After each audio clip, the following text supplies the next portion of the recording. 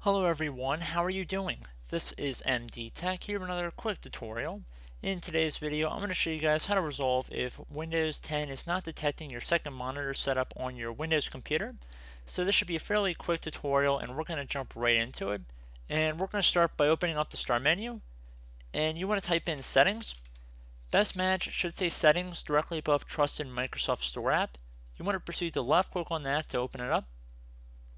And now you want to left click on the system tile. And now on the left side here, you want to left click on display. And if you scroll down, it says multiple displays. Older displays might not always connect automatically. Select detect to try and connect them. So left click on the detect button right here. So if you had multiple displays and you clicked on this detect button, it probably would detect them and it would launch a wizard and hopefully it would show up on the other side of the screen.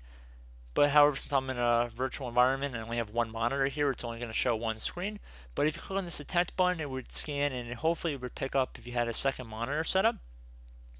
If we close out of here and we open up the Start menu and went underneath Device Manager, I would also recommend going into display adapters here by expanding the view by clicking the little arrow next to it or double clicking on display adapters. And whichever display adapter is listed here, I would recommend right clicking on it and updating the driver software.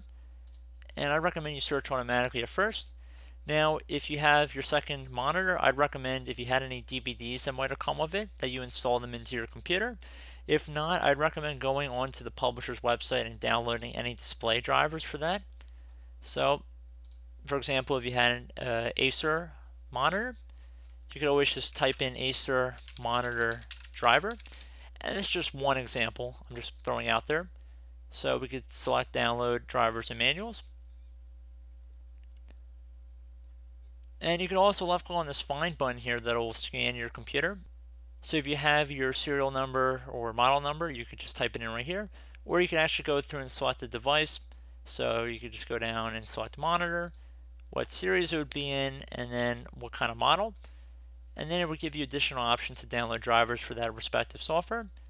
So you can see plus one driver, you can see there's a driver software listed right here. Download it right from here. So that's another way I'd recommend doing that, and just if you have any other monitors, just go and do it like that as well. But I would recommend trying the Windows method through the settings and then display options.